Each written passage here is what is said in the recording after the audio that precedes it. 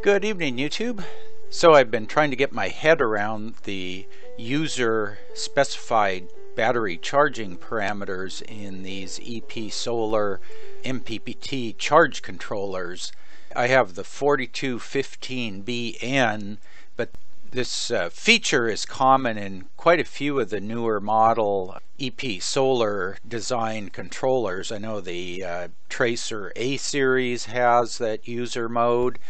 So this is the parameters that you can set, and I'll read those from my charge controller. And then down here you've got a bunch of voltages. There's 6 voltages here, and then you've got another 6 over here. So there's actually a total of 12 voltages that you can specify. And then over here there's 2 time durations. The problem with this screen is these are all mixed up. They're not in order, and it's really confusing how they're all set. With this solar station monitoring program, you can bring up the help screen, and when you do that you get this page can't be displayed, but it's actually all there. If you click here and expand each subsection, and if you go down here, for instance, to parameter and control parameter, you get a really nice description of these parameters and how you can set them and whatnot. So let's look at that. So here's the same dialog box, and then down here you've got seal, gel, flooded, and user. User can modify voltage controlling points, and then voltage controlled charging or state of charge controlled charging. And then you've got battery amp hour, temperature compensation, auto voltage, and then these 2 values seem to be unchangeable. I don't know what they actually do. Then here is the description of these charging parameters, various voltages, and then you have these 2 times down here. And this gives you the 12 volt lead acid value. And I think these are pretty much in order here from highest to lowest. And then if you come down here, there's 5 rules as to which one is higher than the next one. So you've got greater than, and then this is actually greater than or equal to. And so they have these various rules. There's 5 rules on which voltage is greater than or equal to what other value. So what I tried to do, I put this in a spreadsheet. The 5 rules are in these columns A, B, C, D, and E, and then I have the voltage listed in order from largest to smallest. So this is the first rule, the second rule. So what that says is the over voltage cutoff value or voltage has to be higher than the over voltage recovery voltage. So it says if it goes above a certain set point, it shuts everything off, and then if it goes below a set point, it turns things back on. And in that case, it turns off the PV or the charging feature in the charge controller. It also turns off the load, and I'll show you that in a bit.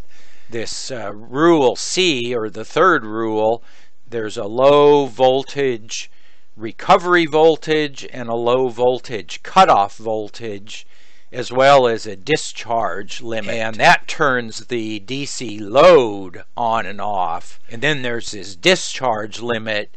If you go below that, everything shuts off. And then likewise, there's this warning, low voltage warning, and a warning recovery voltage. So the low voltage warning, which turns on an LED, is higher than the low voltage cutoff point. And then this rule E basically says the raise, or what they call boost mode recovery voltage, has to be higher than the low voltage cutoff. But anyway, these 2 things are related. These 2 things are related. This turns an LED on and off. This turns the load on and off. This turns the whole controller on and off, but it doesn't have anything to do with charging. So if we go over to Rule A, that's where all the charging is specified. Again, you've got your overvoltage cutoff, then you've got the charging voltage limit, the equalization voltage, the raise or boost. So boost is what they call it in the charge controller manual. Raise is what they call it in the settings file. And for lithium batteries, that's like your constant voltage or saturation charge, or sometimes they call it absorption charge. And then there's also bulk charge, which is your constant current. So I think the charging limit voltage is what determines bulk charge. So when you first start out in the morning, you're in bulk mode, and you charge the battery up until you hit the charge voltage limit, and then you switch over to either equalization or boost voltage, and you can set these all actually equal to each other. So I'll show you my voltages over here in a bit, but the idea is you hit the charge voltage limit, then you switch to the boost voltage value, and then you run that for a certain number of minutes, and then you switch over to float charge. And then if you drop below the boost or raise recover voltage or reconnect voltage, you go back to boost mode. Let's see, just to show you one neat little thing I found here. So if you go over here to parameter, there's also a lithium battery parameter. And over here, apparently some of their charge controllers also support a lithium battery profile. They have lithium battery, you've got lithium iron phosphate, and then the lithium ion battery, and then you've got your user mode. So under the regular lithium, they have 3S and 6S, and under lithium iron phosphate, they have 4 and 8. So what I did was I took like the 3S values that they have in this profile, and I put those over in my spreadsheet here. And so what I did, I'm running 4S and 4 volts per cell. So what I do is I have my over voltage cutoff at 16.4. I have all of the other charging voltages at 16.1, and that results in right at 16 volts at the battery terminal. Yeah, I have the float at 16, and then if it drops below 15.8, I go back up to boost charge, and then I have the warning at 12.5, the cutoff at 12.4, and then the discharge limit at 12. That's that, and let me show you a couple of traces here. So this is the current.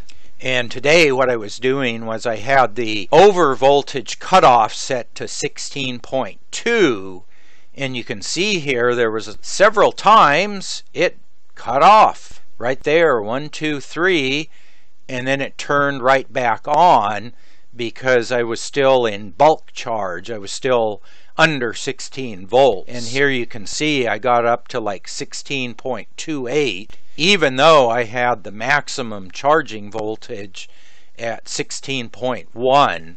So I guess it does overshoot the value a little bit. And then here I was in boost mode or constant voltage charging. It shut off, and it stayed shut off because the battery was at 16 volts. No load, no charging, it just stayed at 16 volts until I went in and then I changed my parameters. I went from 16.2 up to 16.4, and then I raised the reconnect voltage up. I think I actually bumped this up to 15.9. No, I think I actually went up to 16, because otherwise you can get stuck here, because your battery will be at 16 volts, the controller shuts off, and until that battery self-discharges or you go in and reset it, it's going to stay off. So I had to reset it, and then it worked fine the rest of the day. So that's the over voltage cutoff. It cuts off blue is the load, and red is the PV, or charging current.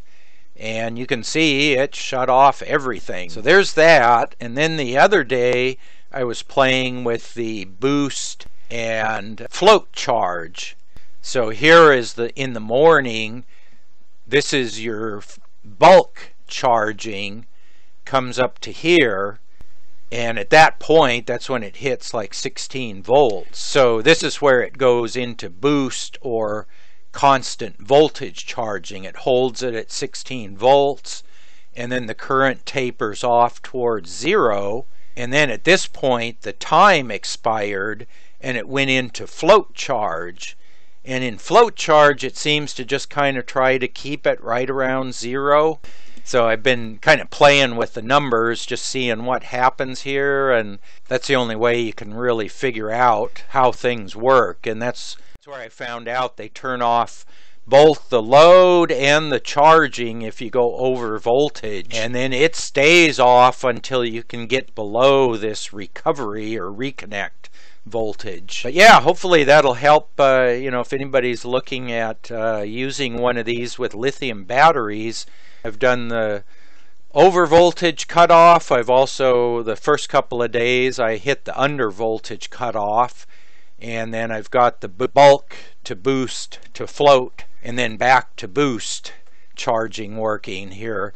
In fact, you can see that here. This was back boost, then it went to float, and then it went to boost charge, but this was late enough in the day that the panel output was less than the load. So the load was up here, the PV output was down here, so I was actually pulling like 4 amps out of the battery. So yeah, I think all of this is working pretty good. I've got a pretty good handle on these parameters. So if anybody else has done any testing or configuration with this, feel free to post up in the comment section down below there.